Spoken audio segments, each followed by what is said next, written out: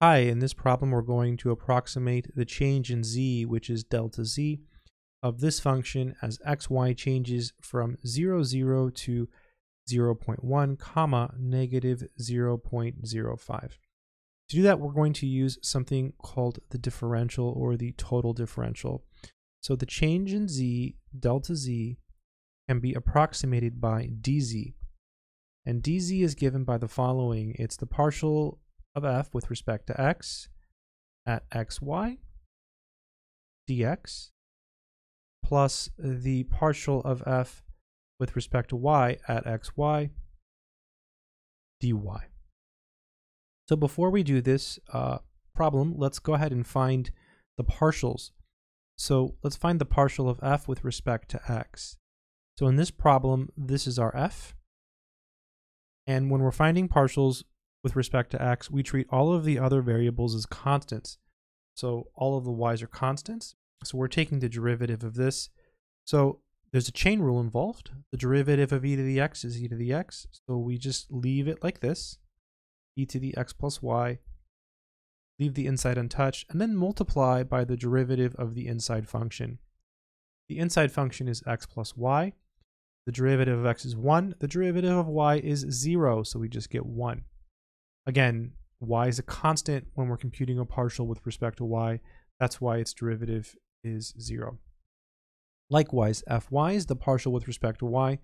Same thing, we take the derivative of the outside, we leave the inside untouched, times the derivative of the inside. Because we're computing the partial with respect to y, the derivative of x is 0, and then the derivative of y here is 1. So this is e to the x plus y. Let's go ahead and plug everything in here. So this will be e to the x plus y dx plus e to the x plus y dy. Okay, so now we're good to go. Now we just have to plug everything in. I should mention that the x and the y are 0, 0 here. Really important. It's where you start always. This will be e to the 0 because 0 plus 0 is 0. And then dx is going to be this number minus this number. In this case, it's 0.1 plus e to the 0. dy is going to be this number minus this number. Very important. In this case, it's 0, but like you had a number here, there is some subtraction involved. So it's this minus this.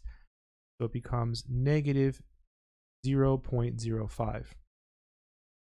This is 1 times 0.1 plus 1 times negative 0.05. So this is just 0.1 minus 0.05, which is just 0.05. Take 0.1, you subtract half of that, you get half of that. And that would be the answer. That would be the approximation for the change in z. So it's approximately equal to 0.05. I hope this video has helped. Good luck.